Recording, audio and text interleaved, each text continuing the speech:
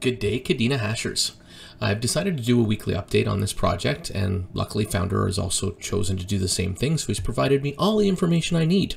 It's made my job super easy, so thank you for that. Stay till the end. I'll do a quick update showing minting instructions and how to check out your mint. Thank you again to our very own Hashing Witch for once again providing a beautiful backdrop for me to talk over. And we have some graphs to represent to you later that are made by one of our community members, TioPaul. With all that out of the way, let's get right onto it. First, let's dive into some numbers. As you can see on the screen now, we have some graphs for you that go into some of the numbers that we're talking about. 341,000 is the total NFT sales so far, which is amazing after just under a week. 256 unique purchasing wallets, so how many different buyers there are for the NFTs.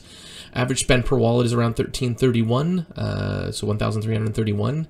So as that obviously preludes into, the largest purchased NFTs were the max ones, which were the most popular with over 39% of the entire supply sold. In total, we have 139 lights sold, 65 pros, and 295 maxes. Largest purchase was a purchase done of 15 max NFTs. 4 wallets purchased 10 plus NFTs, so we have quite a few people that have obviously really jumped into the project. 220,000 withdrawn for the purchase of miners already. So we've picked up 20 miners that are being delivered, I believe, sometime next week. So thanks so much for all that data, and that's a really awesome start for the first week in. And as we progress and more people find out about the project, it's going to be pretty darn awesome. But wait, there's more. Some new utility that's been brought to our attention. We heard rumors and also had discussions amongst ourselves in the community about mining, how to get our own miners, how to start the mining process ourselves. And although it's been discussed, there would be options in the future for Kadena hashing NFT holders. We didn't know how quickly, and we assumed the timeline was much further along. The problem in the market can be price gouging as well as lack of hosting solutions. And what Founder has brought to us, or Kadena hashing has brought to us, is using their connections. They're passing the savings on to the people and offering guaranteed hosting for miners purchased through Kadena hashing based on NFT ownership. So Kadena hashing has now introduced the Kadena hashing miner marketplace. It's going to offer great prices to the general public, even lower prices to NFT holders, shipping directly to your door if you wanted to do the mining yourself, or guaranteed hosting based on NFT ownership for them to host it on the farm.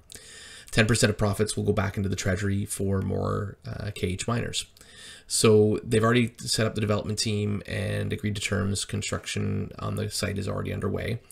And this will benefit our NFT holders who want to get into the mining space themselves. So this was a fantastic announcement today that the community's gotten really well behind. In the market, in the Discord, you are able to fill in a form in order to request one of these potential miners or get a pricing for them. Okay, and lastly, I wanted to go through the minting process again. There are some very, very minute differences between when I did the videos before and wanted to go through that, as well as how you'd go and look up your NFT afterwards. It looks a little different, so just to show that to you guys. So if you went to the website, you would click on Mint NFT. If you haven't been to the site, it will ask you to link your MetaMask wallet to the site. You'll click Mint. Then you'll need to put your KDA address in there and choose which one you'd like to do. When you click on buy, this does not always come up with the MetaMask window like just happened.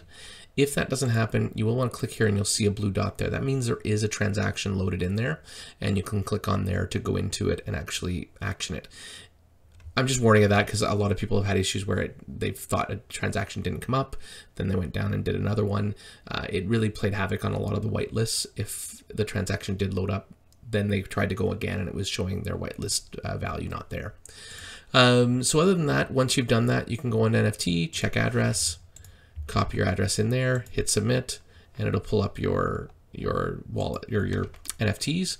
And the last thing we wanted to look at is the other ways to look up your NFTs. In here, you can key in your wallet address again, hit enter. It'll go to a dashboard, but you'll go into the NFT gallery, so at kd5.money. And this way, you'll actually be able to view your NFTs as well right in here. Lots of people that have any other NFTs, it's just a nice place to go. This one will take a little bit of time sometimes to load, so if you've already done your NFT purchase and you're not seeing them here, it's a third-party website, so it's scraping for data on the Kadena network, and so it doesn't always update every second. So just keep that in mind when you're checking this out. And that concludes our Kadena Hashing Weekly Update. It's been a great start to the project so far. Please like and subscribe. Feedback and suggestions are always welcome. And I definitely have started going down the Kadena rabbit hole, and we'll be delving deeper into what Kadena has to offer and projects that are available on that one. I'll also be looking forward to maybe going into projects I'm already invested in with some honest deep dives. Please let me know if there's anything else you would suggest and would like to see. And other than that, have a wonderful day. Thanks very much.